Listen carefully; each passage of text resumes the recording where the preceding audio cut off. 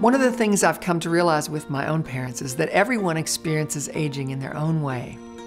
And there's not much provision in our culture for talking about what life will be like as we age. We don't want to think about it.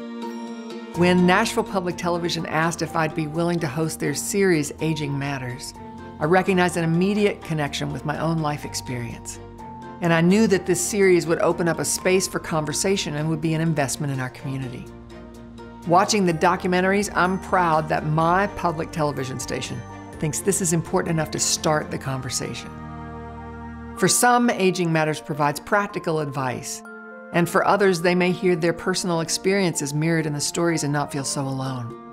For everyone, Aging Matters will be there when we're ready, and that's a gift I want to support. I hope you'll take time to explore all of the Aging Matters series at WNPT.org/agingmatters.